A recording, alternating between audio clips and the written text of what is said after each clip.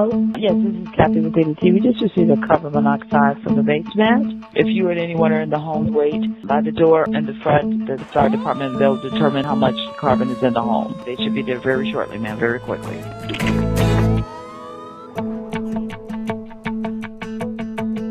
I actually moved into this house the end of September last year. I was going through a really hard time in my life. Divorce on top of a lot of loved ones passing away back to back. With what we've gone through, my mom actually, she made me promise her if I got a house by myself that I would get a security system. Sunday morning, I kind of knew something was up. My animals eat downstairs. They were not eating, and I did not pick up on that. Me and my brother, we always do Sunday dinner together. We had a couple friends over. I was over for family dinner, start prepping food, and I started feeling a little nauseous. I'm thinking it's heat exhaustion, so I went home. Everyone left, cleaned the kitchen, and went to bed. Then about 12 or 12:30, I received a phone call. My alarm was going off as well. She was telling me to get up and go outside and wait for the fire department because I had a carbon monoxide leak. They had me and my animals come outside. Moines Fire Department? Yes, this is Kathy with ADT calling in a carbon monoxide. And you're getting a CO? Right, from the basement.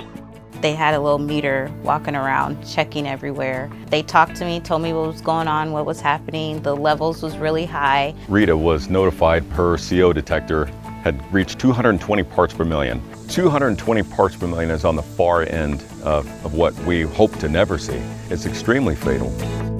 Right here is the carbon monoxide detector, and then over here is where the holes in the venting were. The fire department pointed out the holes. Mid-America shut off the valve. They end up replacing this venting right here, and then they turned back on the gas. If I could talk to the dispatcher, I would tell her thank you. She made sure like I was calm, I knew what was going on, and I felt comfortable like she's somebody I knew. Hello, I'm Steve Penny with ADT. I'm delighted to be here with Rita Steitzer today to honor first responders and reunite her with Kathy Taylor, the ADT dispatcher from Jacksonville, Florida, who made the call that day and helped save her and her pets' lives. And now they will meet for the very first time. It is a blessing to have helped save a life. I know that I do make a difference. You know, sometimes taking all those calls back to back and makes me value my job even more. Rita purchased her system, as she told you that she had promised her mother to do.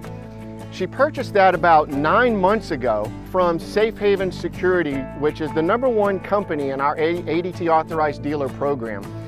And leading Safe Haven's national business is Director Brandon Reed. We want to thank you for your leadership, your dedication and direction with your teams here, and want to present you with a Lifesaver Award as well. Thank you, and Safe Haven so much.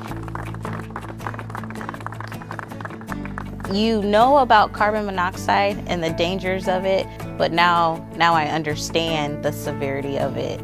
I could have passed away in my sleep, me and my animals. Saved my life, me and my animals' life.